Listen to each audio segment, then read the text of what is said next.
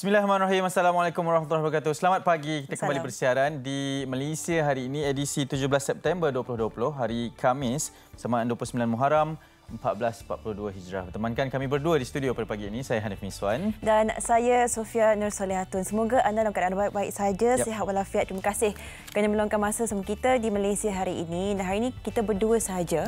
Dan sepatutnya kami bersama dengan rakan setugas kita, Fikrah. Namun apa yang kita ingin wawarkan kepada anda semua adalah beliau pada ketika ini sedang mendapatkan rawatan di hospital.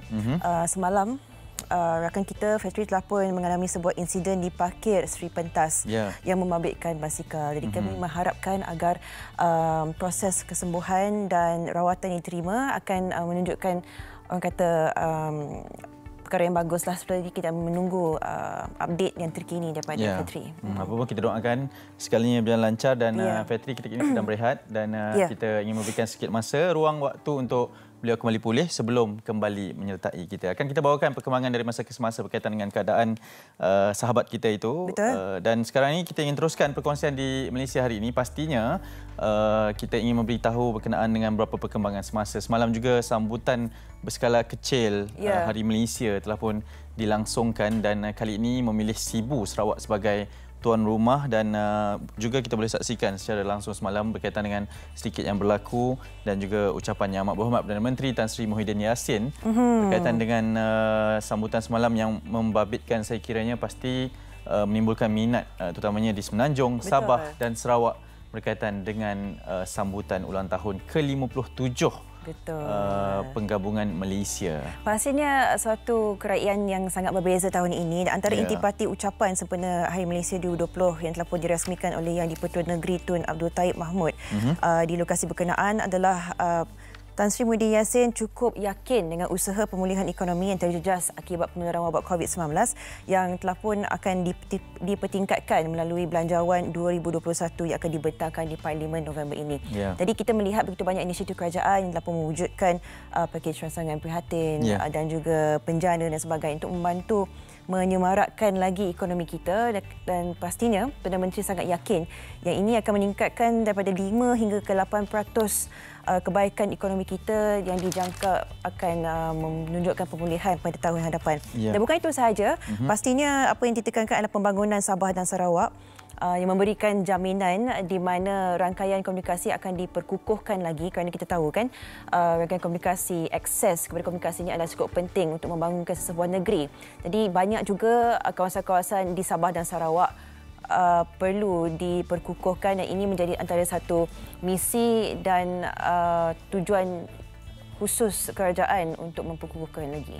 Ya, baik, dan pastinya sekiranya elemen ekonomi semalam ditekankan juga, antara yang perlu mendapat perhatian berkenaan dengan isu keselamatan di Sabah dan Sarawak pada ketika ini, dan ianya juga turut ditekankan bahawa sebenarnya kerajaan persekutuan masih lagi sangat-sangat mementingkan berkenaan dengan apa sahaja yang sedang melanda dan tidak pernah tidak dihiraukanlah berkaitan dengan Sabah dan Sarawak berkenaan dengan keselamatan, dan Malaysia tidak akan tunduk kepada desakan yang dilakukan pada ketika ini.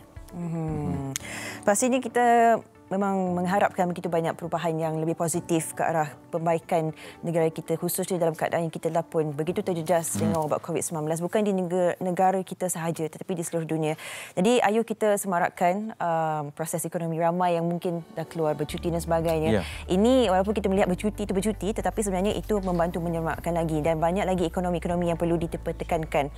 Dan pastinya kita ingin wawarkan juga, semalam telah pun dititipkan dan diwawarkan kepada semua, terdapatnya satu pengumuman di mana penumpang yang duduk di barisan kerusi 30 hingga 33 penerbangan Malindo Air OD1008 dari Kuala Lumpur ke Kota Kinabalu pada 11 September 2020 diminta untuk menghubungi bilik gerakan COVID-19 Pejabat Kesihatan kawasan Kota Kinabalu di talian yang tertera di kaca TV anda pada ketika ini. Ya, ini sangat penting kerana membabitkan juga berkenaan dengan pengesanan mereka yang terlibat dalam pesawat yang sama, dan diharapkan mendapat kerjasama daripada semua untuk tampil ke hadapan ke Ibu Pejabat Bilik Gerakan Pejabat Kesihatan kawasan Kota Kinabalu, dan diharapkan agar kerjasama itulah kerana kita ingin membendung untuk berlaku sebarang penularan yang tidak diingini. Dan semalam juga telah pun dilaporkan terdapat sebanyak 62 kes baharu yang disahkan, dan yang lebih menjadi kebimbangan sebenarnya adalah angka 10,000 kes di Malaysia itu telah dipecahkan kepada 10,000 10,031 kes. Semalam juga membabitkan 61 kes tempatan dan juga 1 kes import sahaja, dan saksikan 41 kes tersebut adalah yang berlaku di tempatan dan 20 di Sabah, dan terdapat juga 1 kluster baru yang telah pun dikesan semalam.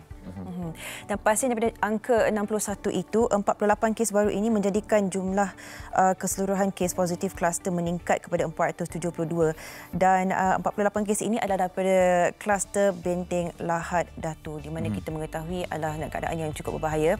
Kita menampilkan juga angka coronavirus cases, kes COVID-19 di seluruh dunia telah mencecah 29 juta.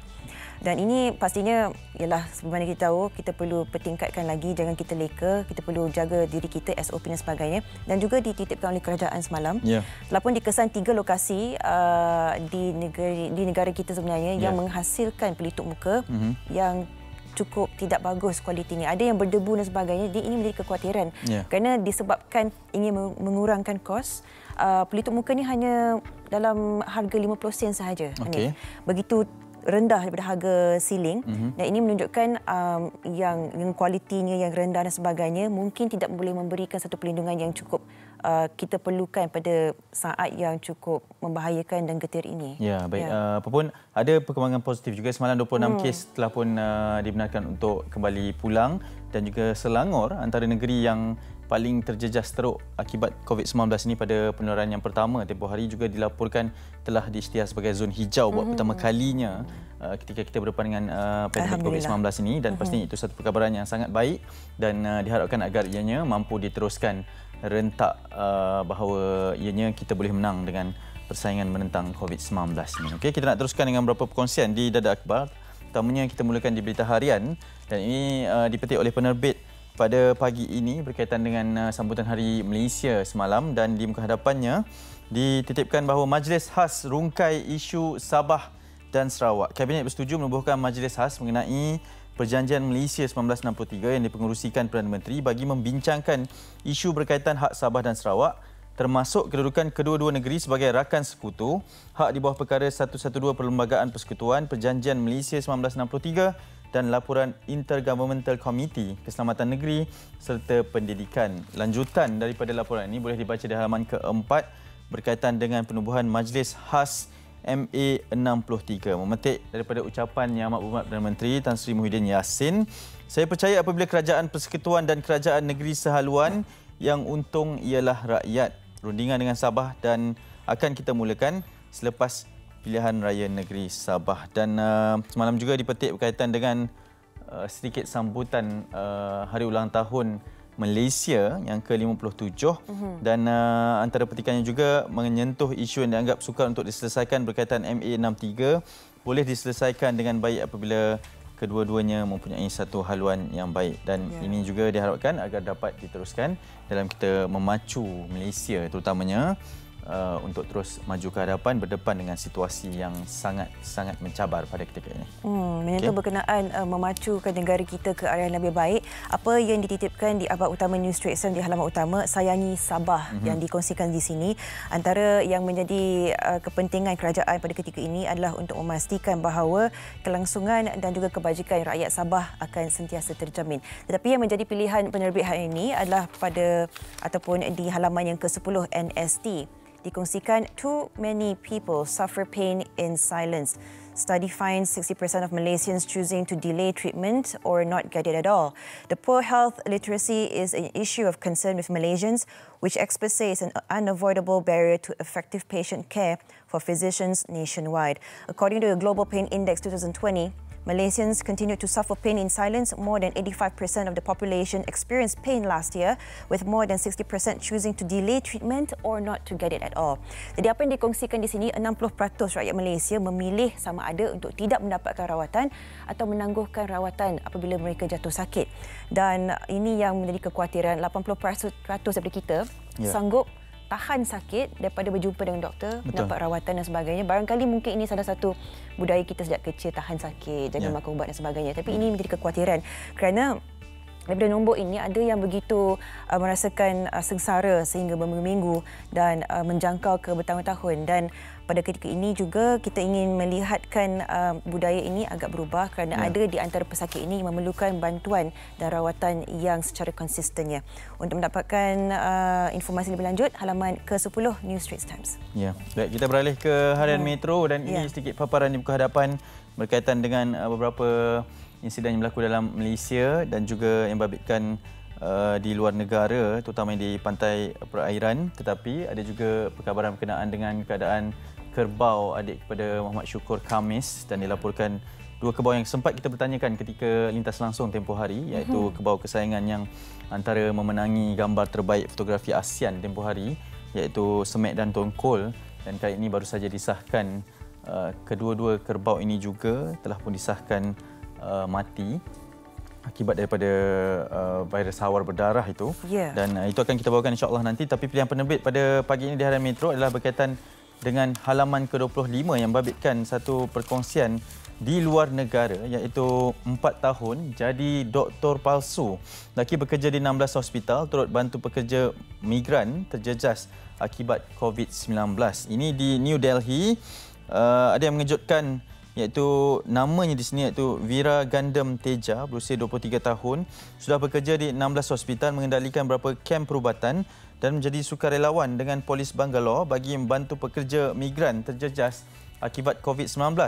Dan Teja bekerja sebagai doktor selama 4 tahun sebelum rahsianya terbongkar selepas isterinya sendiri membuat laporan polis. Bagaimanapun, laporan itu hanya mendakwa lelaki terbabit melakukan penipuan apabila menyembunyikan perkahwinan pertamanya, dan kemudian akibat daripada siasatan lanjut didapati bahawa kariernya juga membabitkan satu laporan yang palsu, dan kemudiannya terus sahaja terbongkar semua penipuan yang pernah dilakukan, iaitu sijil akademik palsu dan mencipta pelbagai identiti serta melakukan pelbagai penipuan dengan menyamar sebagai pegawai polis, doktor dan pernah mengaku sebagai saudara terdekat kepada ketua menteri.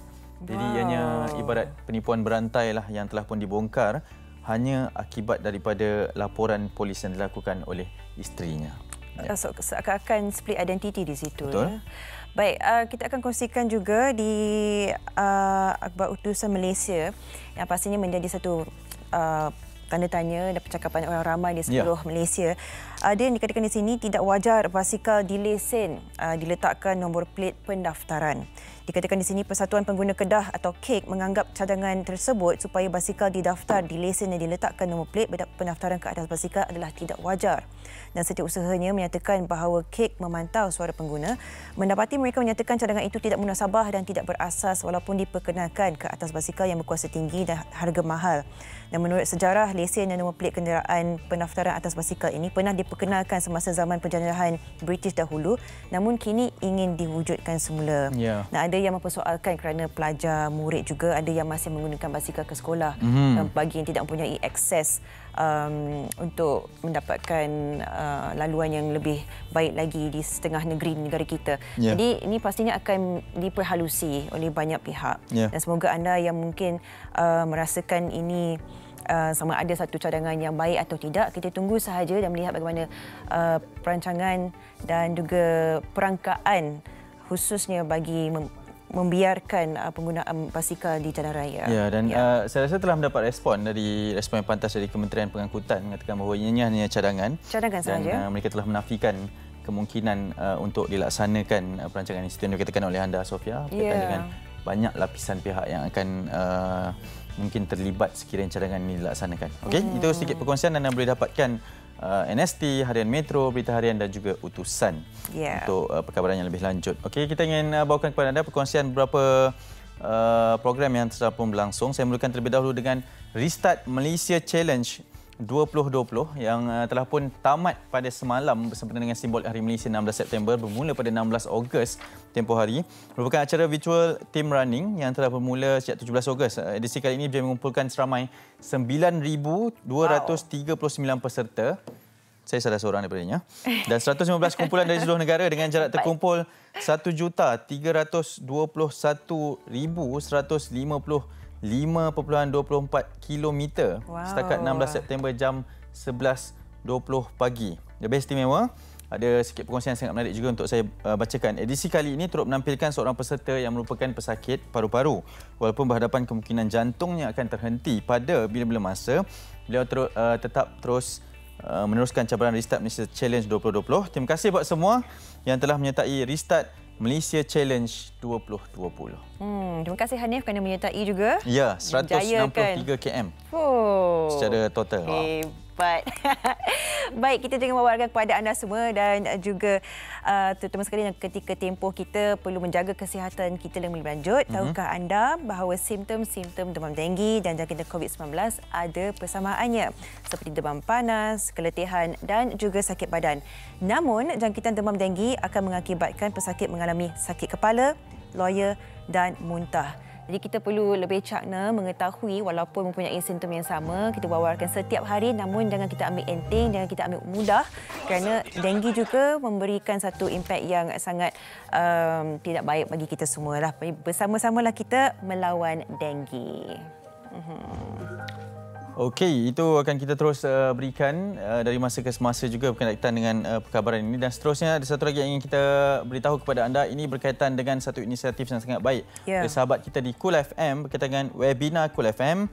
Anda boleh sertai seminar online secara percuma. Ini yang anda harus lakukan. Yang pertamanya, follow dan like Facebook Cool FM dan saksikan webinar Cool pada hari Selasa 22 September 2020 bermula 12.30 tengah hari. Saksikan figura hebat Malaysia, antaranya Ibu Ros dan Fauziah Latif serta ramai lagi membincangkan topik keluarga dan kesihatan mental. Individu bertuah berpeluang untuk memenangi wang tunai. Info lanjut di www.coolfm.com.my. Webinar yang pertama dihoskan oleh Muaz dan pada topik kali ini akan dibawakan kepada anda oleh Haiza.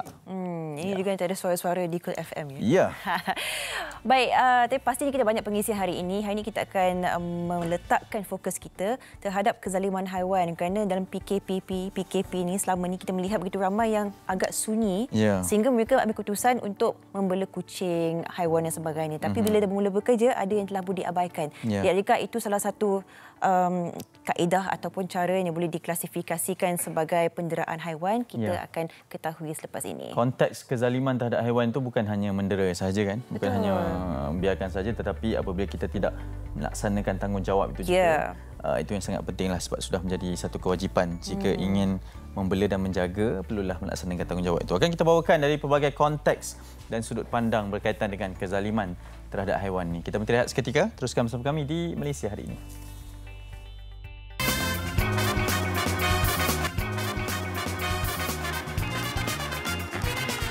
Terima kasih kerana setia bersama kami di Malaysia Hari Ini. Dan pasti dalam topik kali ini kita akan meninjau bagaimana kita boleh menunjukkan, menzahirkan rasa sayang kita terhadap kucing. Suka kucing tak? Suka. Sayang kucing tak? Sayang. Saya suka sayang tu macam beza tau. Sayang tu lagi bertanggungjawab. Saya dua-dua lah. Dua-dua lah? Dua-dua. Tapi setakat ni terpaksa untuk tidak membela kucing terlebih dahulu kan sebab anak kecil tempoh hari. Tapi dalam proses untuk mendapatkan kembali mood tu. Sebab dulu saya ada. Sebab tu duduk bujang. Di Perlis lah. Memang bawa kucing dari sini untuk teman saya di sana. Serius? Jadi perasaan bila kita pulang dari kerja tu disapa, memang best lah. Dia tunggu kita depan pintu kan, dia tahu. Dan dia akan merajuk kalau kita nak pergi kerja tu tak bawa dia. Tapi awak ada rasa macam sayang, bond dengan kucing. Tapi ramai sebenarnya yang ada kucing ni tapi tak menjaga. Dari kucing tu setakat untuk menghilangkan rasa sunyi dan lepas tu dah diabaikan. Dan hari ini kita melihat bagaimana inisiatif seorang individu ini yang menjadikan satu shelter atau tempat penjagaan haiwan ini sebagai salah satu kawasan yang begitu mewah sekali. Bustana kucing dipanggilnya. Kita namakan Syurga si Comel. Di Perlis kita bawakan individunya ke Seri Pentas. Kita perkenalkan Encik Hazrik Haikal, pengurusi Kelab Bustana Kucing atau lebih mesra disapa sebagai Cik Tom. Cik Tom. Assalamualaikum. Okey. Sihat ya? Alhamdulillah sihat. Alhamdulillah. Menariknya, Bustana Kucing di Perlis. Tinggal di Kuala Lumpur. Asal orang Sarawak. Memang Malaysia betul lah ni. Truly Malaysian. Mungkin yang pertamanya boleh terangkan kepada kami juga, mungkin kepada penonton berkenaan dengan konsep Bustana Kucing ni. Okey, terima kasih. Assalamualaikum. Pertama kali terima kasih Mas Syahim jemput Bustana Kucing ke studio hari ini. Bustana kucing tu sebenarnya, nama bustana tu sendiri, bustana tu berasal dari bahasa Arab. Bustan tu maksudnya taman. Jadi bustana kucing ataupun taman kucing tu adalah satu inisiatif kita, yang mana bustana kucing ni secara keseluruhannya merupakan satu idea yang sangat besar untuk dunia kucing. Kita ada hotel kucing, kita ada cat cafe, kita ada kucing-kucing, berbagai-bagai kucing yang akan kita adakan di situ, di bustana kucing. Bustana kucing bertempat di Sungai Batu Hat Perlis. Bustana kucing ni merupakan satu jenama yang kita bagi ataupun saya cipta pada tahun 2015 untuk memberi nafas baru ataupun kita bekerjasama dengan satu penyelamat kucing yang dah lama dah kat Perlis, iaitu Encik Muhammad Topik. Encik Muhammad Topik, kalau kat Perlis semua orang kenal dia lah. Dia ni memang gila kucing. Kucing jatuh longkang, dia terjun longkang, dia ambil kucing. Kucing kadang-kadang ada sporo-sporo sakit yang kucing sangat kritikal. Atau FIP, dia ambil, dia rawat, dia jaga, tangan dia kena gigit. Jadi kita bersama dengan dia untuk kita mengembangkan bustana kucing. Itu dia. Permulaannya bagi kisah Cik Tom, memang suka kucing dari dulu ke? Kucing ni kalau dalam keluarga saya memang dari kecil lah. Bila saya dah sedar dah memang dah ada kucing lah. Memang kucing. Kena dunia nampak kucing dulu. Kucing. Asal pun dari kucing. Dari kucing. Kucing Sarawak. Dan Cik Tom, saya sangat tertarik melihat kepada gambar-gambar yang dibekalkan kepada kami berkaitan dengan bustana kucing ni. Sangat besar. Kawasannya memang betul ibarat taman lah. Memang taman. Ini. Berapa banyak kucing yang ada sekarang, dan sebab difahamkan ini juga dari stray cats, kucing jalanan. Konsepnya bagaimana? Okey, bustana kucing bertempat di Sungai Batu Hat, sebenarnya saya cakap tadi. Kita ada sekarang ni, dalam data kita ada sebanyak 550 ekor kucing. Jadi 550 ekor kucing ni ada kucing yang telah kita selamatkan. Kita bekerjasama dengan MPK, Encik Suhaimi. Dia MPK, Majlis Penerangan. Kita tangkap kucing berada di pasar, mengganggu orang. Jadi kita tempatkan dia, bagi satu keistimewaan pada kucing ini untuk menjalani kehidupan baru di bustana kucing. Selain daripada itu, bustana kucing ni kita ada banyak isu sekarang. Bila kucing cantik orang nak, bila kurang cantik itu orang nak buang. Jadi salah satu objektif bustana ni untuk menjadikan Perlis negeri sifar kucing jalanan. Jadi inisiatif untuk menjadikan Perlis ni sifar kucing gelandangan, adakah itu satu perkara yang susah dilakukan? Kalau kita bercakap mengenai sifar tu, dia melibatkan sifat orang. Sifat orang, jadi keseluruhan orang di Perlis tu hendaklah bekerjasama. Jadi bila dia melibatkan setiap sifat tu, orang lain dia punya perangai dan sifat dia dealing with human being, ianya ada cabaran pada saat awal. Pada fasa awal dia memang kita menghadapi cabaran sangat sukarlah. Kita cakap, kita wawarkan di negeri Perlis. Kita cuba kalau boleh bagi kucing ni peluang kedua. Jadi jangan dibuang kat pasar, hantar pada kita pesana kucing, kita akan jaga. Yang mana setiap kucing, pesana kucing tu kita rawat satu. Sebelum dia masuk tu kita filter, kita tengok dia punya suhu, ear mites, kita bagi ubat kutu, kemudian kita asingkan dulu selama seminggu, baru kita lepaskan dia kalau dah sihat dengan kucing-kucing lain, bermain dengan kucing-kucing lain. Baik, kau boleh kongsikan Cik tu, saya pernah menyelamatkan satu anak kucing ni dan mengambil kos hampir RM2,000 untuk seekor kucing. Untuk menyelamatkan kucing tersebut. Jadi mengambil masa, inisiatif dan juga untuk membantu ke semua haiwan-haiwan ini pasti memerlukan kos yang sangat besar. Jadi macam mana nak mendapatkan danaan dana itu, Cik Tom? Okey, alhamdulillah bustana kucing yang kita telah wawarkan kepada semua merupakan pusat gelandangan, pusat kita menyelamatkan kucing. Jadi kita aktif di media sosial, Facebook, Twitter atau Instagram. Kita hendakkan derma atau bantuan daripada semua orang untuk turut serta bersama dalam keluarga pesana kucing. Jadi sumbangan dibuka. Sumbangan dibuka. Ada yang alhamdulillah sekarang ni kita menerima banyak makanan kucing, kita ada sumbangan wang ringgit daripada semua pihak, bukan saja di Perlis, di Kuala Lumpur, semua pihak serata Malaysia ada memberi sumbangan. Alhamdulillah. Dan kita melihat pada kuantiti yang sangat banyak tu, 500 lebih ekor pada kucing tersebut. Cik Tom pastinya dari kecil buka-buka mata je dah dengan kucing katanya tadi. Melihat kepada topik yang kita bawakan berkaitan dengan kezaliman terhadap kucing ini. Apatah lagi, ialah memang sangat tepat, yang cantik, yang baka, baik, semua berlumba-lumba untuk mendapatkan. Tapi nak menjaga tu pun satu proses juga kan. Dah dapat tu satu hal, nak jaga, nak pastikan bahawanya berada dalam keadaan baik. Sebab itu adalah hak mereka juga apabila kita memilih untuk menjaga. Bagaimana mengulas mengenai isu ini? Pertama sekali, saya ingin sentuh perangai lah, sikap. Kucing ni sebenarnya kalau sekarang ni kita ataupun peminat, pemilik kucing, bila dia nakkan kucing tu, ini merupakan membeli kucing dengan tanggungjawab. Sepatutnya tanggungjawab. Kucing tu merupakan satu tanggungjawab yang kena jaga, bagi makan cukup, kasih sayang cukup. Kucing bila dibeli, kucing berbaka. Contohnya kucing yang bulu panjang dan sebagainya tu. Waktu dia baru dibeli atau dibagi makanan yang cukup, dia sangat cantik. Bila sangat cantik, semua orang sukalah. Tapi pengawalan terhadap kucing ni tidak terjaga, tidak terurus. Dia akan beranak. Okey, katakan setahun kucing beranak tiga kali, 3-4 kali secara purata dia. Sekali ada 4 anak, 4 ekor anak. Kemudian kali kedua, kali ketiga beranak. Dan bilangan anak dia kan jadi banyak. Jadi bilangan anak dia banyak tu akan melibatkan kos, akan meningkatkan kos. Jadi jalan termudah bagi mereka ni, mereka buang ke pasar. Okey, mereka kadang-kadang ada yang dera. Kita tengok dulu ada isu kucing diikat leher dia. Sangat perangai sebenarnya. Dia lebih kepada perangai dan sikap tanggungjawab tu yang perlu ada pada setiap pemilik kucing. Cik Tun ni seorang yang sangat aktif untuk memberikan orang kata talks, untuk memberikan motivasi dan juga pemahaman lebih jitu lagi untuk menjaga kebajikan haiwan. Setakat ini bagaimana penerimaan orang ramai berkenaan dengan cara untuk kita lebih bertanggungjawab terhadap kucing-kucing ni? Okey, alhamdulillah untuk program Bustana Kucing ataupun kita buat kesedaran mengenai kucing ni, kita ada beberapa tempat macam program-program kita sendiri. Kita ada pertunjukan kucing, dan pertunjukan tu kita selitkan dengan kesedaran. Kita juga sebelum ini bekerjasama dengan Jabatan Veterina, kita mempromosikan Akta Kebajikan Haiwan. Kita cakap kalau kucing didera, kalau kamu tak bagi makan kucing, pendarahan emosi pada kucing, kamu boleh didakwa. Okay, dan alhamdulillah ada beberapa veterina di tanah air ini bergiat aktif. Dia tangkap orang yang bersalah. Tengok isu dalam mesin basuh tu. Ada beberapa isu. Isu pertama, isu kedua, kemudian ada isu anjing dan sebagainya. Pesalah telah pun ditangkap dan dijatuhkan hukuman. Jadi itu alhamdulillah setakat ini kesedaran tu semakin ada. Tapi berada pada satu fasa yang sangat lambat. Perlahan. Okay. Baik, Cik Tun, mungkin secara ringkasnya, kalau ada yang ingin berminat untuk sekurang-kurangnya menyumbang kepada Bustana Kucing ni, ke mana ingin kita dapatkan hubungi itu? Okey, Bustana Kucing anda boleh cari kita di Facebook, Bustana Kucing, Facebook Bustana Kucing. Untuk anda menyalurkan sumbangan dan bantuan kepada Bustana Kucing. Kita perlukan bantuan seperti makanan kucing, terutamanya ubat-ubatan kucing. Kemudian kita perlukan mungkin sumbangan wang ringgit dan sebagainya. Okey, jadi Bustana Kucing ni kalau kita lihat, saya tambah sikit lagi, sebenarnya dia tak akan berjaya seperti mana hari ini kalau kita tak dapat bantuan. Okay, tulang belakang kita terutama sekali yang penjaga di Bustana Kucing itu Encik Taufik. Dia dah memang gila kucing lah. Kalau kat Perlis memang dipanggil Papa Kucing. Papa Kucing. Dia memang gila-gila kucing. Dia jaga kucing.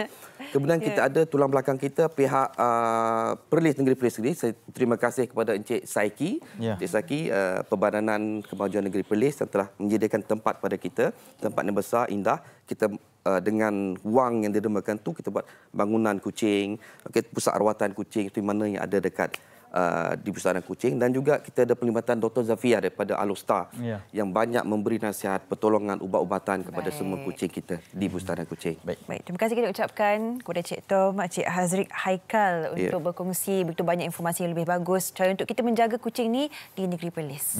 Okey, kita ingin terus saja bawakan kepada anda banyak lagi perkongsian berkaitan dengan kecintaan terhadap haiwan dan juga bagaimana sisi yang agak sangat tidak enaklah zalim terhadap haiwan ini. Tapi sekarang kita ingin kongsikan kepada anda berkaitan dengan kompilasi video-video keratan akhbar dan statistik kekejaman haiwan di Malaysia yang turut kita kongsikan menyatakan hukuman serta kes-kes yang telah didakwa. Mari kita saksikan.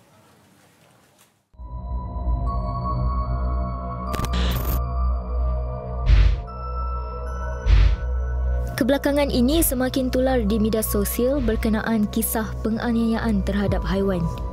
Menurut statistik Jabatan Perkhidmatan Veterina Malaysia, dalam tempoh Januari hingga Jun 2019, sekurang-kurangnya 190 kes penderaan ke atas haiwan dilaporkan. Sebilangan besarnya membabitkan anjing dan kucing.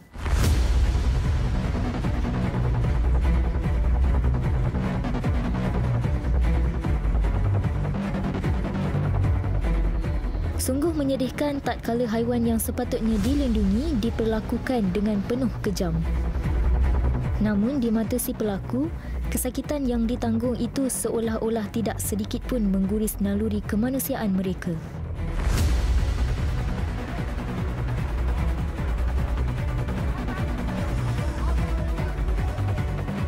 Tanpa alasan munasabah, haiwan ini dipukul dan disepak. Malah ada yang bertindak di luar jangkaan dengan meracun, mengerat anggota badan, menggantung serta membakar makhluk yang tidak berdosa ini. Lebih menyayat hati apabila kebanyakan kekejaman tersebut berakhir dengan kematian. Aku kira sampai 3. Kalau kau tak cakap baby sayang, aku tembak kau. 1, 2, 3. Harus ditegaskan, perbuatan zalim ini boleh didakwa di bawah Akta Kebajikan Haiwan 2015. Jika disabit kesalahan, boleh dikenakan denda maksimum RM100,000 atau penjara maksimum 3 tahun atau kedua-duanya. Jelas, penganiayaan terhadap haiwan sama sekali tidak boleh diterima. Namun, sejauh mana perkongsian visual menyayat hati di media sosial ini benar-benar membuka mata masyarakat untuk menghormati hak kehidupan makhluk lain.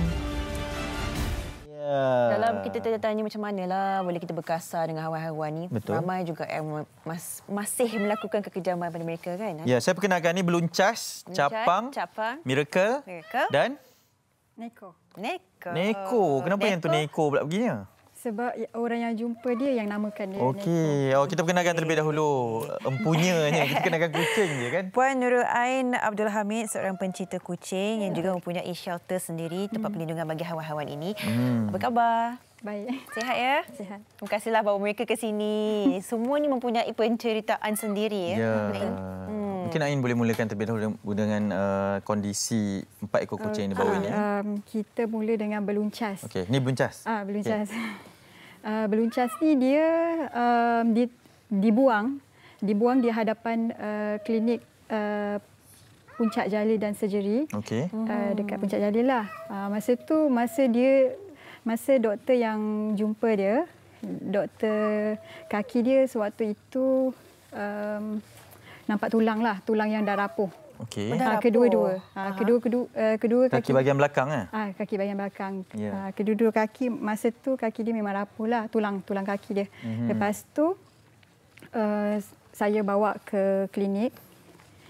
Doktor bagi dekat kita lah untuk take over lah kes ni lah. Lepas tu doktor amputate, doktor potong kaki dia. Kedua belah kaki dia lah. Kerana kedua-duanya tak boleh diselamatkan. Tak boleh diselamatkan sebab tulang dia dah rapuh. Okey. Baik, ini beluncas. Itu beluncas. Capang? Okey, capang pula. Capang buat pakai diaper ni pakai lampin. Capang pula dia kucing yang lumpuh, kedua belah kaki kat belakang. Baik. Capang ni dia masa saya first ambil dia, sewaktu itu dia memang kecil. Sewaktu itu dia kecil dan orang jumpa dia dalam longkang. Masa tu dia lemas dalam longkang. Masa first saya jaga dia, masa tu paru-paru dia berair. So saya bawa pergi vet, x-ray semua and then doktor bagi treatment lah. Masuk dalam nebulizer, bagi antibiotik and then dia okey. And then selepas beberapa lama tu dia kena virus lah, macam-macam virus. Tapi akhirnya dia survive lah. Kuat ya capang? Dia memang kuat. Tengoklah sihat sekarang ni. Capang kondisinya lumpuh lah ya. Kondisinya lumpuh. Neko? Okey, neko pula ini staff saya yang jumpa sebenarnya. Okey. Baik. Staff saya jumpa dekat section 20 tak silap saya. Section 18. Staff saya jumpa dekat Shalab. Masa tu dia memang dah buta. So kita tak tahu dia punya history. Maksudnya sejarah dia kita tak tahulah. So saya tak tahu apa punca dia buta. Maybe daripada lahir ataupun maybe dia sakit mata and then infection and then dia buta. Wallahualam. Okey. Yang Ain pegangkan ni? Okey, yang saya pegang ni nama dia Miracle. Miracle ni kena dihantar oleh rakan Facebook kita. Masa tu sewaktu first kita ambil dia, muka dia macam nampak hitam, macam terbakar. And then saya bawa pergi vet. Saya bawa klinik yang pertama tu. Klinik pertama tu takut nak buat dia. And then dia saya bawa nampak tengkorak sikit kan? Dia nampak tengkorak. Lepas tu saya bawa ke klinik yang kedua. doktor keluarkan semua ulat cacing, maggots dekat muka dia, memang banyaklah. And then masa tu tengkorak, memang penuh tengkorak kat sini. Memang nampak tengkorak, nampak dia punya tulang kan. Lepas tu doktor buat surgery tanpa kulit. And then doktor tutup semua. Tapi bila tutup tu dia tak boleh nak bernafas. Masa dia surgery tu, dia masih on bios tu, masa tu biru dia punya muka. So doktor terpaksa buka lubang ni, ini saluran pernafasan. Di bahagian mata. Doktor tak boleh tutup semua sebab dia tak boleh bernafas normal. Dah berapa lama Ain menyelamatkan Miracle ni? 2 tahun lebih. Dah 2 tahun lebih.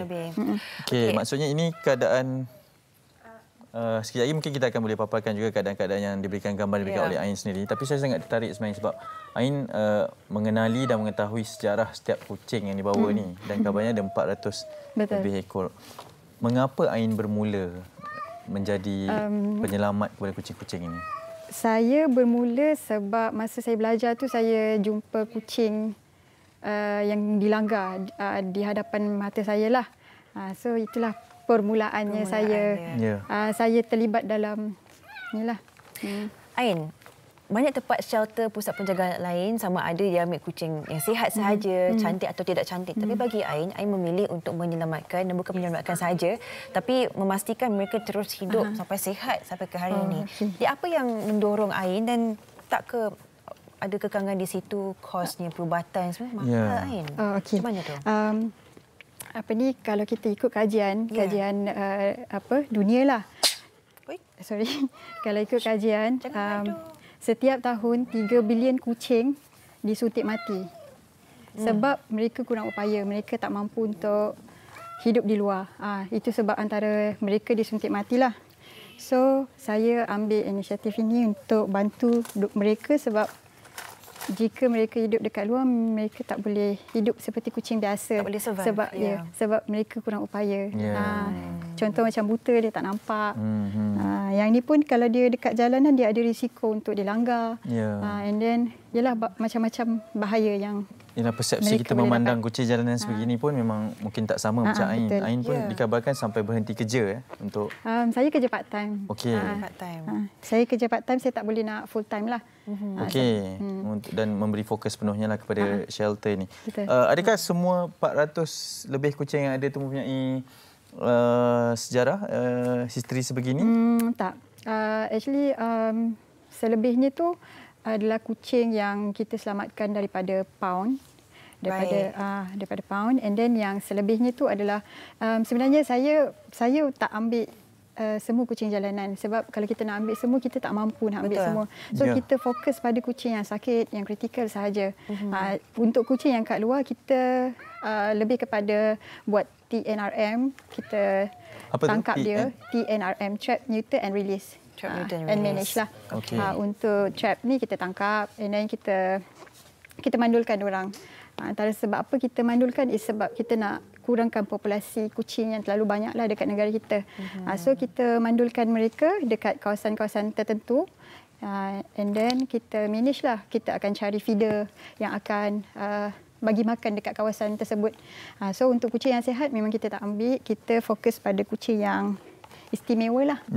Bagaimana Ain mencari dana untuk semua ni? Untuk mencari dana tu saya ada ramai follower. So saya dapat banyak bantuan daripada follower. Kiranya follower lah bantu. Ada ramai orang yang bantu, tapi dalam masa sama juga kita usaha juga. Kita usaha jugalah. Kita bekerja. Bantuan media sosial tu pun banyak membantu. Banyak membantu. Macam Ain memang terlibat secara langsung sama dengan kucing-kucing ni. Ada antaranya istimewa kan. Dalam masa sebulan untuk mengendalikan shelter yang sangat besar, kuantiti jumlah kucing ni, berapa rangkaannya tu? Rangkaan tu ini yang paling biasa, yang minimum lah. Maksudnya bukan yang maksimum, is 15,000 sebulan. Sebulan. 15,000 ni termasuk kos gaji pekerja. Macam kami ada 4 orang pekerja. And then sewa tempat, kita sewa 3 tingkat kedai. 3 tingkat kedai tu dalam 2,000 lebih lah sebulan. 2,000 sebulan. And then makanan every month kita perlu dalam 450 kg. bil pun dalam 2,000 lebih lah. Dan termasuk bil-bil VAT, bil lain lah, bil-bil lain. Ain sebagai seorang orang kata pejuang bagi memastikan kesemua haiwan ini terbela dan terus hidup. Bila melihat begitu banyak kes makin meningkat kekejaman haiwan, sama ada didera, diabaikan dan semua itu, apa perasaan Ain? Apa yang Ain nak sampaikan kepada mereka yang menonton sekarang ni? Perasaan tu memang sedih lah sebab sedangkan kita sendiri, kita layan diorang macam family kita sendiri macam kan. Anak, kan? Apatah lagi kucing jalanan yang hidup kat luar, yang tak ada tempat berlindung, yang tak ada tempat nak makan. So memang sedih lah. Cumanya benda ni sebenarnya masalah individu sendirilah. Cumanya saya harap ramai orang ajarlah macam bagi nasihat pada mereka-mereka yang suka menzalimi kucing. Ya, mendidiklah kan. Itu yang paling penting lah, menyampaikan informasi. Okey, bagaimana cabarannya menjaga 4 ekor yang bawa ni? Sebab ialah kita stigma kita bila ada kucing tu untuk main dengan kucing kan. Kita nak macam biar mereka berlari-lari, tapi ialah dengan kondisi ni yang ni duduk saja dia tadi ajak gaduh dengan kawan-kawannya. Jadi macam mana sebenarnya yang menjaga cabarannya tu? Macam saya ada dalam 13 ekor kucing buta, yang buta kedua belah mata, 13 ekor. And then untuk kucing lumpuh saya ada 23 ekor kucing lumpuh. Yang lumpuh kedua belah kaki. So dia punya cabaran tu biasanya lebih kepada kewangan lah. Sebab apa? Sebab kucing yang istimewa ni dia memang nampak sihat, tapi dia ada risiko untuk dapat sakit lah. Contohnya masalah pundi kencing, sebab kucing yang lumpuh dia tak boleh kencing normal. So kita kena press dia punya bladder setiap hari, twice a day. And then dia kalau dia ada masalah dengan pundi kencing, dia boleh kena kidney problem, buah pinggang. So ada risiko lah. Dia berangkai sebenarnya. Dia berangkai. And dia boleh kidney problem, dia lama-kelamaan dia akan matilah. So ada risiko dia. So saya kalau kucing contohnya kucing lumpuh ni dia biasa akan kena infection. Memang mudah lah. Memang mudah kena infection. So bila kena infection tu memang saya struggle lah. Saya kena. Dari segi ubatan, makanan lain special? Untuk makanan pula, makanan special. Makanan special tu pula saya bagi dia, kucing lumpuh saya semua saya bagi urinary. Kita nak prevent daripada infection. Flu TD lah. Ialah kristal yang takut dia block dekat saluran kencing. Untuk pemakanan pun special. Saya sangat tertarik sebab macam pengetahuan tu memang perlu berbeza mengikut kondisi yang berbeza kan. Maksudnya Ain memang berlatar belakang veterina ke atau saya tak ada, saya tak pernah belajar veterina ke, sebab saya pun student business. So saya banyak belajar daripada pengalaman lah. Sebab setiap satu kes tu saya suka bertanya dengan doktor. Biasanya kalau saya bertanya tu saya dapatlah pengetahuan. Ilmu tu sekali kan? Saya dapat ilmu. Apa yang doktor tu biasa cakap bila setiap kali jumpa je ada kucing baru ni, dengan dia kucing ni pula, ini masalah ni pula macam mana? Doktor cakap apa tak? Dia cakap I kesian lah sama you. Lepas tu I cakap dengan doktor yelah nak buat macam mana, dah I memang sayang. I tak boleh, macam saya tak boleh, tapi cuma saya ada limit saya lah. Saya ada tahap kemampuan saya. Kalau saya tahu benda tu di luar kemampuan saya akan stop ambil. Saya akan cari orang lain yang boleh ambil. Maksudnya ada juga yang kes yang Ain tak ambil? Adalah. Biasanya kalau saya tak boleh ambil tu, saya akan paskan dekat kawan-kawan rescue saya. Sebab saya bukan jenis ambil and then tak terabai. And then bila tak mampu nak jaga, benda terabai kan. So, yelah, saya usahalah. Ain, shelter Ain ni bermula bila? Tahun berapa? Bermula daripada tahun 2002. Dia dimulakan oleh Encik Muhammad Razif Syekh Syamah. Yalah, masa tu saya tak start lagi. Tapi sebabnya saya jumpa kucing and then saya berkenalan daripada situlah dengan. Rasanya lapar lah, Ain. Keluar dia ni. takut sebenarnya. Dia takut. Ini semua nervous depan kamera. Ya, ni pula kamera luncas. ni dia gaduh. Dia takut. Oh, betul lah tu. Okey, bagi mereka yang nak berhubung dengan air, nak menghulurkan bantuan, macam mana nak berhubung? Ada Instagram? Boleh tengok dekat IG saya, Nurul Ain Abdul Hamid. Ya. Ada S kat belakang, dia sambung Nurul Ain Abdul Hamid, ada S.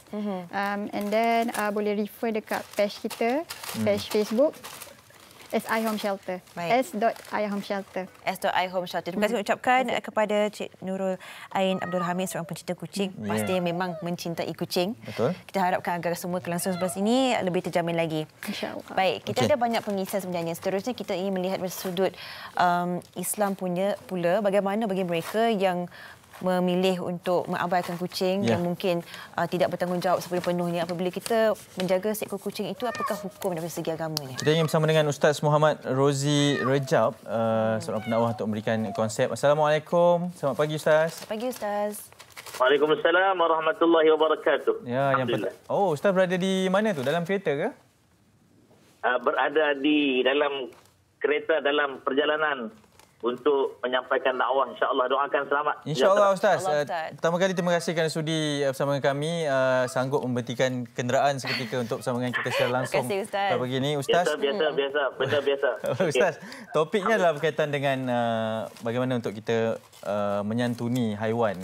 Terutamanya dalam konteks kita menjaga dan jangan kita mengabaikan. Dari sudut pandang Islam, Ustaz, perspektifnya, bagaimana hubungan manusia dan haiwan ini perlu dipandang? Baik. Hubungan manusia dengan haiwan ni dalam Islam sangat-sangat dititik beratkan, kerana Islam satu cara hidup yang sempurna, kita sebut the way of life. Yang mana Nabi sendiri telah tunjukkan cara hidup yang sempurna itu. Bukan hanya hubungan kita dengan Tuhan yang Maha Esa, Allah Subhanahu Wa Taala, tapi hubungan dengan manusia juga alam. Dia sebut alam itu dia termasuk dengan haiwan, tumbuhan dan sebagainya. Sebab itu Nabi cerita tentang kucing. Nabi pernah menyebut dalam satu hadis yang diriwayatkan oleh Imam Abu Daud dalam Sunan, ya. Kata Nabi, kucing itu dia bukan najis, kata dia. Hanya dia binatang yang suka berkeliaran, berada dengan kamu. Bahkan Nabi sangat-sangat menyantuni haiwan ini. Kalau kita tengok, pernah satu kisah Nabi SAW, baginda sanggup mengguntingkan kain amamah ataupun serban beliau yang pada waktu itu sedang ditudiri oleh seekor kucing di atas dia. InsyaAllah. Jadi itu yang disebut dalam banyak riwayat berkenaan dengan Nabi menyantuni binatang. Bahkan Nabi kerap memberikan binatang makan. Kalau di Madinah ada satu pintu di Masjidin Nabawi itu, dulu pintu itu dia bersekali dengan pintu rumah Rasulullah. Dia dipanggil Babul Ibil. Babul Ibil ni apa? Pintu unta. Di situlah setiap pagi Rasulullah akan melayan unta-unta yang datang, bertemu dengan dia, cerita masalah. Bahkan ada di kalangan unta itu yang minta untuk menjilat-jilat kaki Rasulullah SAW untuk ambil tabarruk, ambil barakat. Dan pernah guru kami ketika saya bertanya buat apa unta itu menjilat-jilat kakinya, kata guru kami Syekh Abdul Razak pada waktu itu, buat menyembuhkan sakit lutut unta itu sendiri. Baik. Ustaz, kalau boleh kita nak tanyakan, kalau sekiranya seseorang itu mempunyai niat asalnya baik, ingin menjaga kucing itu, ingin memelihara, tetapi selepas itu bertindak untuk tidak bertanggungjawab, meninggalkan, mengabaikan, apakah hukumnya sebenarnya Ustaz? Baik. Kalau kita tanya soal hukum, memanglah kita akan dapat jawapan yang, bila kita tanya hukum, jawapannya sangat-sangat objektif. Tapi kita nak tukar sekejap pagi ni jadi subjektif. Apa dia? Tentang soal hukum ni kita kena ada ilmu. Ketiadaan ilmu ataupun kejahilan menyebabkan hukum itu diabaikan. Berdasarkan soalan tadi, jika kita pelihara haiwan, kita abaikan, jawapannya ialah berdosa. Berdosa. Ya, termasuk dalam bahagian yang haram. Bahkan kalau kita melihat bagaimana kisah seorang wanita yang dihukum ke neraka hanya saja kerana menyiksa kucingnya, ya. Dan hukum pula kepada seorang lagi wanita yang hanya memberi minum seekor anjing, ya. Maka diberi ganjaran ke syurga Allah Subhanahu Wa Taala. Bahkan Nabi sebut tentang haiwan peliharaan ini begitu teliti sekali. Satu kisah Nabi didatangi oleh seekor unta yang berlinangan air mata. Lalu Nabi bertanya, tunjukkan aku di mana tuan unta ini. Ya. Lalu bila ditemukan Nabi dengan tuan unta tersebut, maka Nabi berkata kepada sahabat dia ni. Kata Nabi, unta kamu mengadu kepada aku bahawa dia bekerja keras. Sangat banyak tanggungjawabnya. Tapi terlalu sikit makanan yang kamu beri kepada dia. Tak padan dengan tenaga yang dia nak guna untuk bekerja. Bahkan disebutnya dalam kitab-kitab fikrah bahawa kalau binatang ternakan kita suka merosakkan harta benda. Alhamdulillah kita minta jauh lah. Contoh kalau binatang tu kucing yang suka tangkap burung. Kalau dia tangkap burung ataupun menterbalikkan perkakasan atau memecahkan atau namanya merosakkan perkakasan ataupun menyebabkan benda yang tidak selesa dengan orang lain.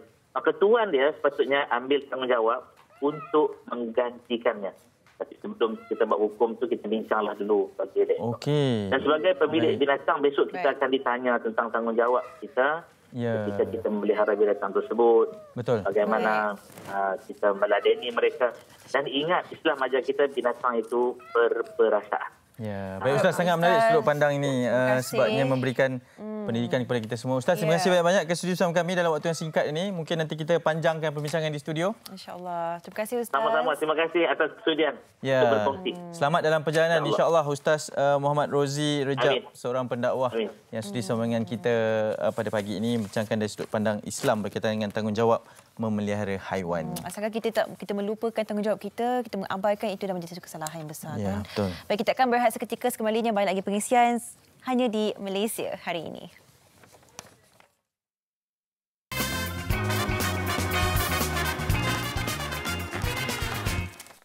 Kembali bersama kami di Malaysia hari ini dan pastinya kita ingin bawakan kepada anda satu perkongsian yang sangat menarik pada Sabtu ini. Satu telefilm iaitu Kasih Taufufah akan ditayangkan secara eksklusifnya dan kita ingin membawakan kepada anda sebab ini antara telefilm pasca PKP juga, satu realiti kehidupan yang dibawakan, ada juga elemen-elemen yang sangat menarik. Jadi untuk berbicara mengenai lebih lanjut, kita bawakan 3 tajuk utama dalam telefilm ini.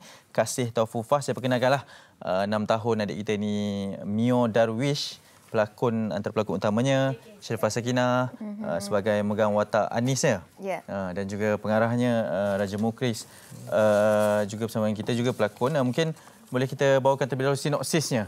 Orang kuatnya lah rajunya di sini. Bagaimana sebenarnya Kasih Taufufah ni? Sebab tajuknya memang sangat menarik perhatian juga. Taufufah tu dibawakan ke telefilm ini.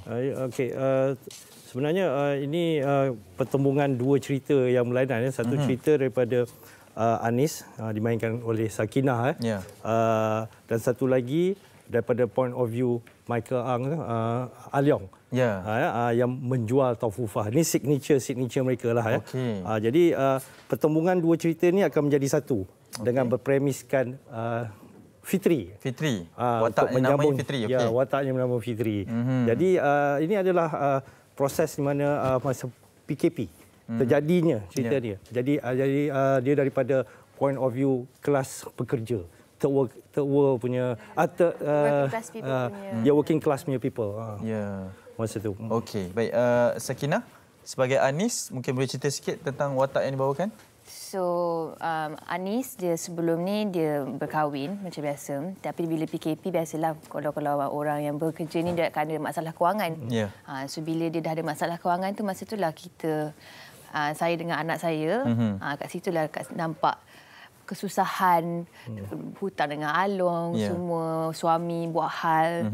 Tapi ni saya rasa benda yang paling something dekat saya sebab watak dia memang bukan yang selalu Sakinah bawa. Selalunya memang keluar daripada comfort zone Sakinah. Watak ibu lah. Kurun je sebelum ni kan watak macam budak-budak semua kan.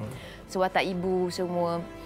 And Michael Ang pun saya rasa keluar daripada comfort zone juga kan? Ya, betul. Semua memang tak ada senyuman langsung dalam cerita ni. Semua menangis-nangis. Tak ada sikit pun nak gelak ke, nak apa ke. Kerana kepayahan lah untuk membawakan mendalami watak tersebut. Sebab tu kena ada director untuk guide saya. Baik, kita perkenalkan juga adik Darwish ya. Apa khabar? Cakap baik. Apa watak yang Darwish bawakan dalam telefilm Kasih Taufufah? Watak dia sebagai siapa? Ni siapa dalam telefilm tu? Pagi lagi ni. Kan? Sebab tu. Okey, ni mak dalam telefilm tu. Suka ke tak mak ni? Suka.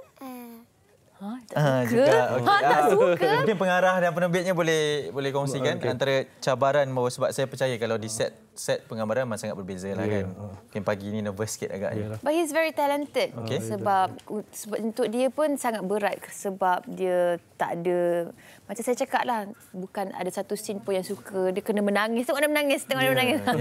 Dia mengarah Fitri dalam karakter dalam wataknya. Kita akan nampak perkembangan watak dia daripada awal sampai habis tu. Dia macam seolah-olah ada magic dalam diri dia. Yang sekarang kita nampak dia diam Betul. Tetapi bila on set tu dia boleh change the character. Maknanya daripada dia sendiri kepada Fitri dalam karakter tu.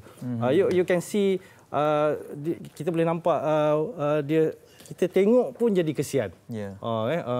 Kalau kita tengok daripada trailer ataupun teaser yang dimainkan tu, kita nampak maknanya dia sangat memberi dan dia faham pasal karakter dia. Dengan umur dia sebeginilah. Maksudnya macam tu. Saya rasa ini adalah satu watak yang keluar daripada comfort zone dia juga sebab dia dulu iklan. Daripada iklan.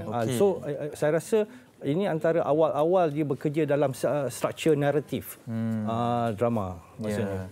Ingat lagi tak apa yang paling susah nak bawa masa syuting? Waktu bila? Kena buat apa? Kena nangis kot. Kena menangis? Siapa suruh menangis? Director suruh menangis. Letak dalam longkang apa semua. Dia banyak benda. Saya rasa untuk dia umur sebegini untuk melakonkan kita pula jadi kesian. Jadi kalau saya kesian bila tengok dia di monitor, apatah lagi insya-Allah penonton akan rasa simpati itu terhadap dia. Sebab ini mangsa-mangsa ataupun mereka yang menjalani proses masa PKP itu. Orang tak ada kerja, apatah lagi working class, kelas-kelas pekerja ni hilang kerja, tak dapat nak menyambung apa orang kata rezeki itu. So ini adalah mangsa-mangsa dia yang kita bawa. Realiti kehidupan yang kita tengahkan. Okey, sangat menarik sebenarnya, banyak soalan yang kita bawakan tapi tak apa, kita simpan dulu Darwish, Sakinah, dan boleh saksikan pada Sabtu ini di TV3 19 September 9 malam Kasih Taufufah yang dibintangi oleh Sharifah Sakinah selaku ibu kepada Mio Darwish. Fitri pelakon kita kesian kena nangis-nangis tapi insya-Allah boleh. Terima kasih kepada ketiga-tiganya. Terima kasih. Jemputan juga pengarah dan penerbit Kasih Taufufah. Kita ingin bawakan perkongsian yang seterusnya bersama dengan rakan setugas Sofia, silakan. Baik, terima kasih Hanif. Dan di segmen kali ini kita akan mendekati antara produk terbaru di pasaran yang memberikan wangian yang sangat-sangat menarik bagi kita semua. Dan kita akan bersama dengan Encik Suhaimi Saiful, pengasas Perlis Malaysia. Assalamualaikum. Waalaikumsalam Sofia. Sihat ya? Alhamdulillah sihat. Alhamdulillah. Jadi kita mulakan perbincangan kita, apakah itu Perlis sebenarnya? Okey, Perlis adalah satu brand, pewangi haruman, air freshener, pewangi untuk badan. Dan kita ada 3 siri of produk. Dan hari ini sebenarnya hari yang sangat bahagia dan gembira kerana hari ini adalah hari ulang tahun yang pertama penubuhan Perlis di dalam pasaran. Alhamdulillah. Selamat hari jadi Perlis. Thank you Sofia. Setahun dah ya? Hari ini cukup setahun. Alhamdulillah. Wow, dia banyak produk pewangi bagi kereta untuk digunakan sendiri. Banyak. Kita ada 3 series, untuk kereta, untuk rumah dan juga untuk body. Wow. Di setakat ni bagaimana Perlis mencari salah satu tempat di pasaran menjadi different, lain daripada lain? So buat masa ni kita di pasaran online, yang kita mempunyai hampir 3,000 ejen di seluruh Malaysia dalam masa setahun ni. Dan kita mempunyai 34 master stokis di seluruh Malaysia. Wow. Stokis lebih kurang hampir 500 dan selebihnya adalah ejen. So buat masa ni kita memang fokus untuk memberi peluang kepada mereka di luar sana untuk berniaga. Especially dengan keadaan COVID sekarang. Ramai orang mengalami masalah, pengangguran, dibuang kerja, kontrak tak disambung. So mereka ni mencari peluang untuk menambah pendapatan.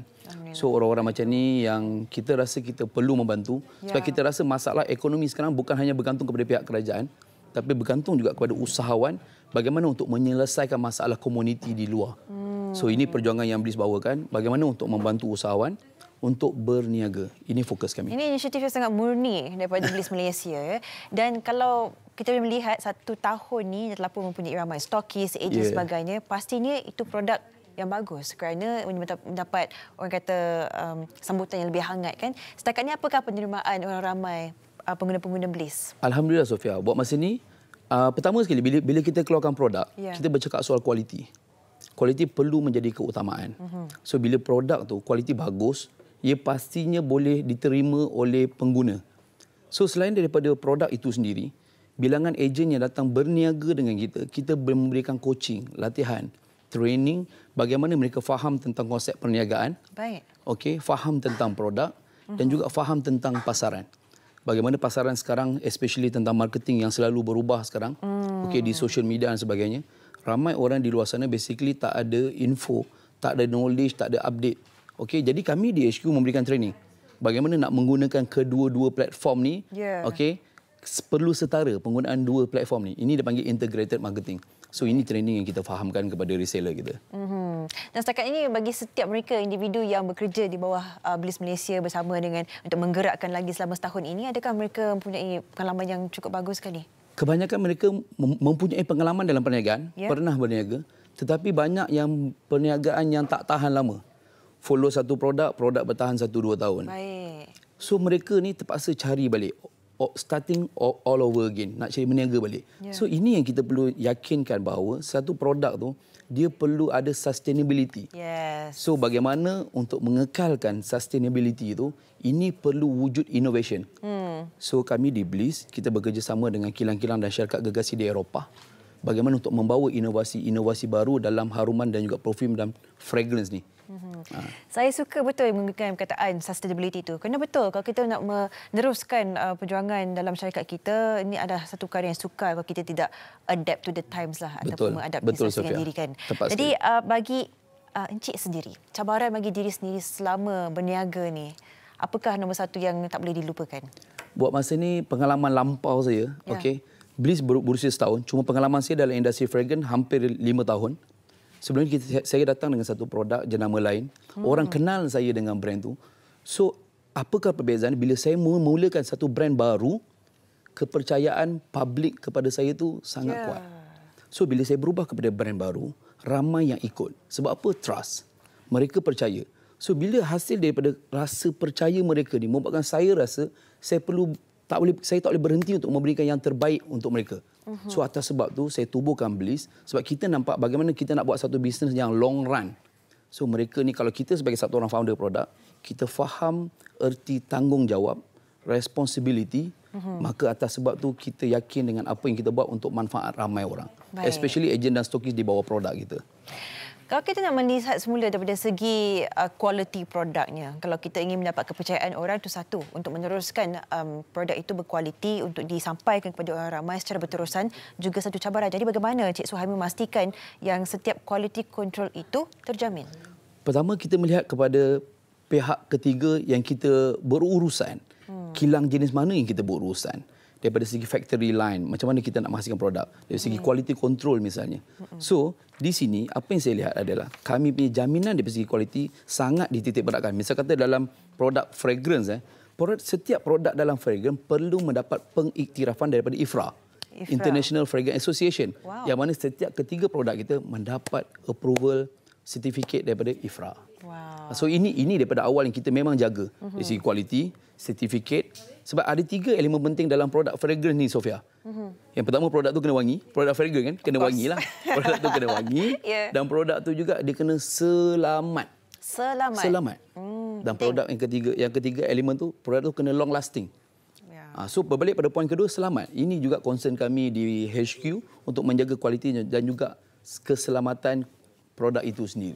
Syabas kita nak ucapkan atas usaha yang cukup bagus, ekosistem yang cukup bagus, sihat dan berpanjangan bagi semua yang di bawah Bliss Malaysia ini. InsyaAllah. Kita ucapkan selamat hari jadi yang pertama. Terima kasih Sofia. Alhamdulillah. Terima kasih kerana orang kata menyambut yang bersama kita di Malaysia hari ini. Terima kasih. Terima kasih. Atas sebab itu kita memilih Malaysia Hari Ini sebagai platform untuk kita celebrate anniversary Bliss yang pertama pada hari ini. Alhamdulillah. Terima kasih ucapkan kepada Encik Suhaimi Saiful, pengasas Bliss Malaysia.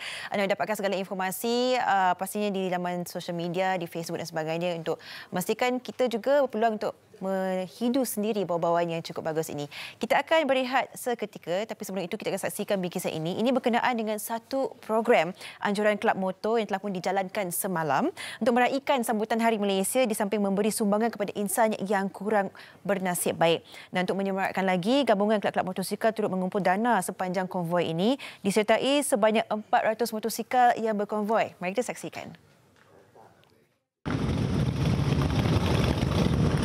Sambutan Hari Malaysia dalam norma baharu, namun kemeriahan masih dirasai.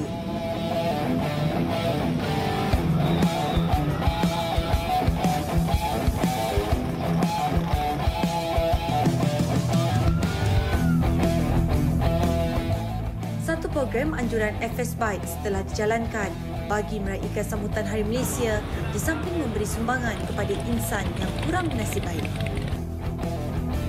Bersempena dengan Hari Malaysia ni, kita bergabung dengan FS Bikers untuk buat satu program charity ke mari sumbangan kepada anak-anak yatim dan juga asnaf di Kuala Kelawang.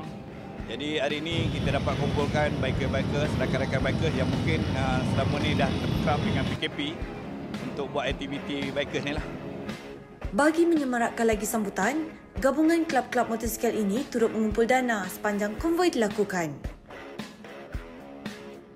Program kali ini di Ampang kita ada bagi 50 penerima beg sekolah untuk golongan-golongan terpilih di daerah Ampang. Dan lepas ini kita akan ride ke Kuala Kelawang.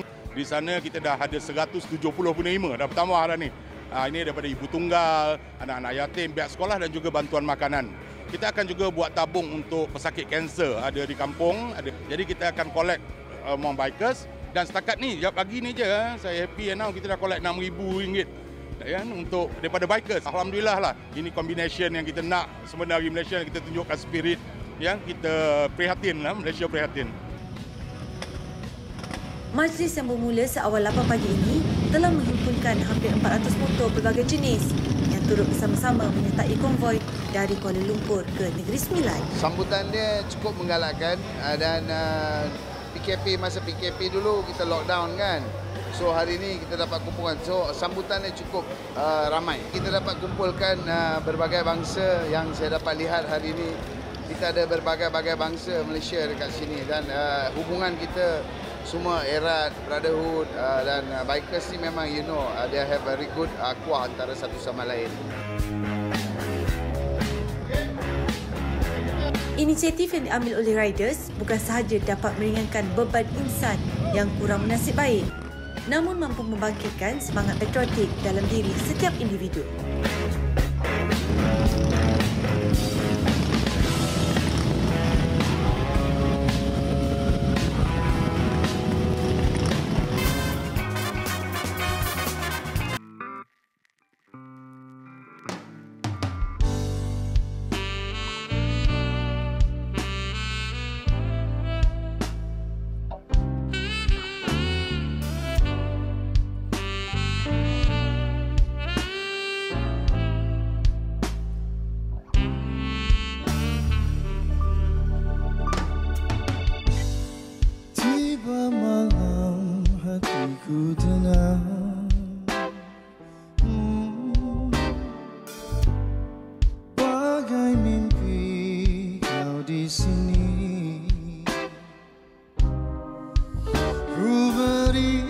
Sepenuh jiwaku hanya untukmu, luangkan waktumu denganku, selalu denganku senyummu.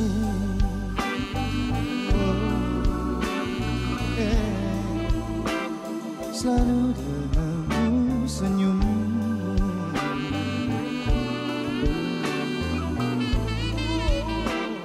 Selalu denganku selalu. Kau yang pertama yang memiliki hatiku. Katakanlah padaku apa saja yang kau mahu. Ku tunaikan permintaanmu. Segala janji aku penuhi demimu. Oh, aku suami dan kau isteri. Selalu denganku senyummu. Oh yeah, yeah. Selalu denganku senyummu.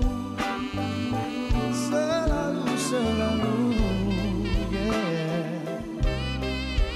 Ku berikan sepenuh jiwaku hanya untukmu.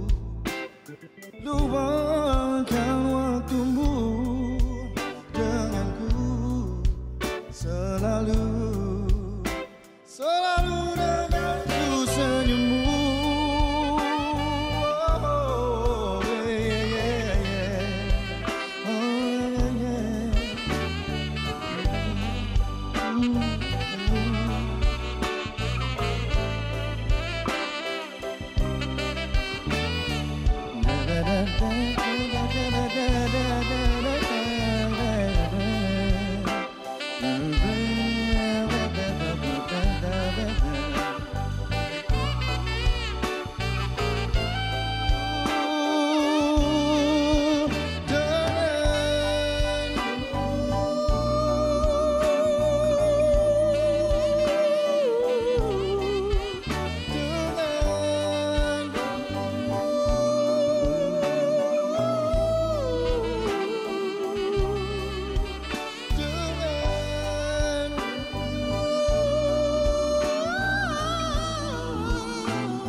Selalu denganku senyummu.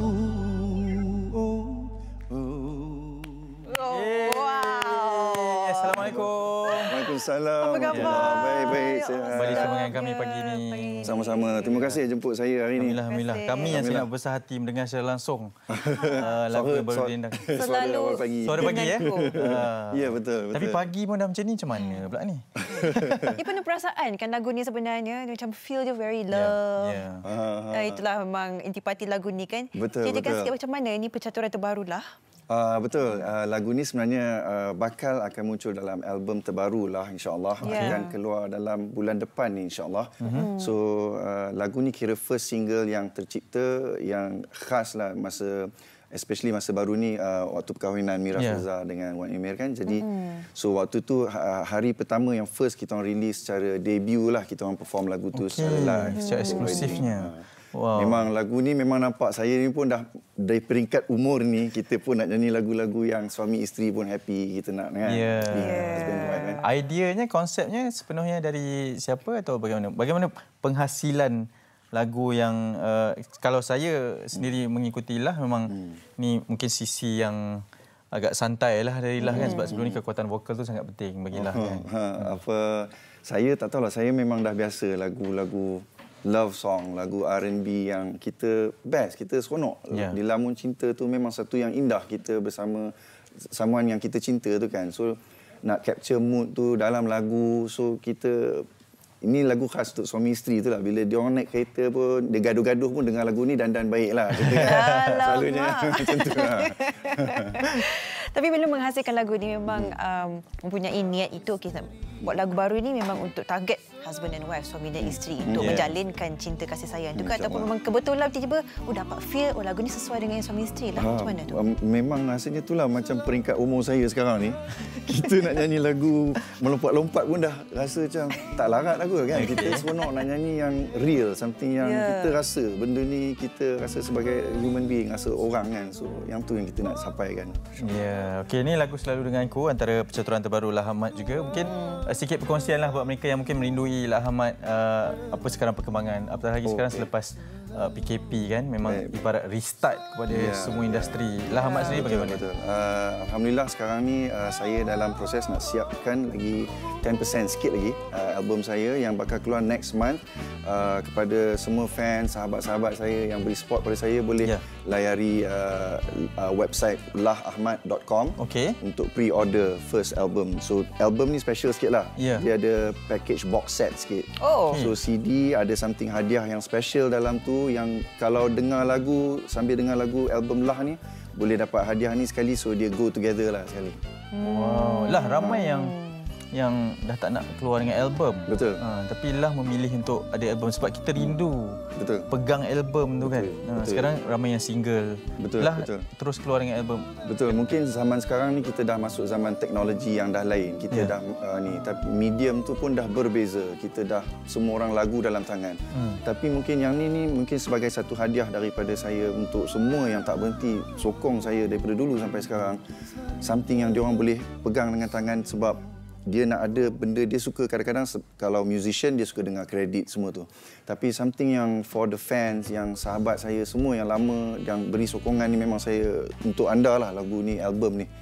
So yang ni hadiah lah buah tangan daripada saya juga. So, something untuk dia pegang, dia simpan. So bila 10 tahun lagi dia ada something yang dia boleh pegang. Dah boleh pre-order lah? Boleh, insyaAllah minggu depan hari Isnin ni dah boleh buka pre-order. Alhamdulillah. Masuk website sabar ni, sabar ni. Kan? Betul. Sebagai seorang yang dah mendalami dalam industri ini, melihat sekarang ni industri kita dengan genre muzik ni agak banyak dan berbeza kan. Perasaan dia macam mana? Meraihkan ataupun rasa macam old feel tu rasa lagi bagus? Best juga sebenarnya. Macam dulu, kita nak start dulu, kita tak boleh bawa lagu-lagu yang out of the norm sangat-sangat. Pasal kena ikut format macam ni lah, lagu ballad macam ni je. So kalau lagu raju macam ni je, kau kena menari macam ni, kau kena pakai baju macam ni je. Tapi sekarang mungkin dah ada YouTube. So people, semua orang dah boleh dengar apa-apa yang diorang nak tau. So music tu dah lebih luas. So kita boleh terima lagu-lagu yang lebih funky, jazzy pun dah boleh terima dah. Orang dah buka mata, buka telinga dah dengar dah kan sekarang ni. Alhamdulillah lah. Dah terbuka lah hati dia ya. Alhamdulillah juga lah Ahmad sudi sama dengan kami pagi ni. Semoga berjaya kita ucapkan. Doakan. Amin. Terima kasih jemput saya Amy Syah ni. Saya favourite kalau datang Amy Syah ni pagi-pagi. Saya tahu mak saya tengok pagi-pagi. Assalamualaikum makcik. Kita ucapkan all the best, selamat berjaya lagi menentu pastinya. Ada satu lagu kan? Satu lagi. Sabar dulu semua, kita nak habiskan siaran pada pagi ini. Terima kasih kan sudi bersama kami pada siaran pada pagi ini dan esok sangat menarik. Kita akan membawakan topik kembali ke pangkal jalan. Dan ini satu perkongsian eksklusif kisah benar kepada mereka yang individu ini pernah melalui zaman gelapnya. Dan sudi berkongsi pengalaman secara langsung bersama dengan kami tentang pengalaman tersebut. Selepas itu, sekarang ni cuba untuk bersama-sama kembali menariklah kepada sisi yang lebih baik kan. Di Malaysia hari ini kita akan terus memberikan manfaat dan juga banyak lagi pengisian yang banyak untuk anda. Terima kasih semua. Menonton MHI, kita akan bersama dengan Ahmad. Pintu Syurga, silakan. Assalamualaikum. Assalamualaikum.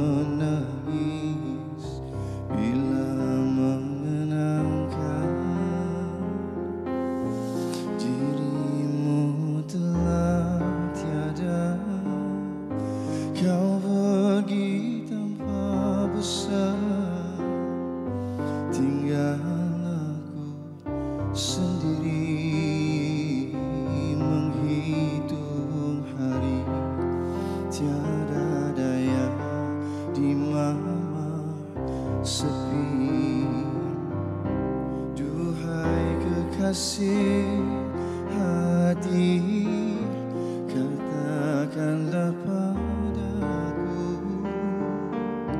bahwa semua ini hanya ingatan mimpi. Ku tak sanggup kasih kehilangan dirimu, walau sedetik rindu mencengkam terasa pedih.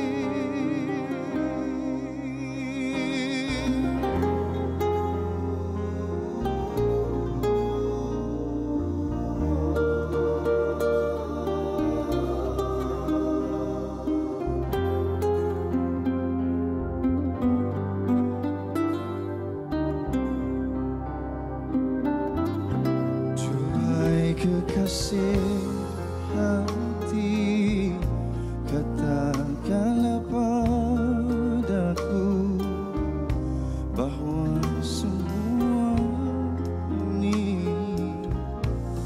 hanya igauan mimpi. Aku tak sanggup kasih kehilangan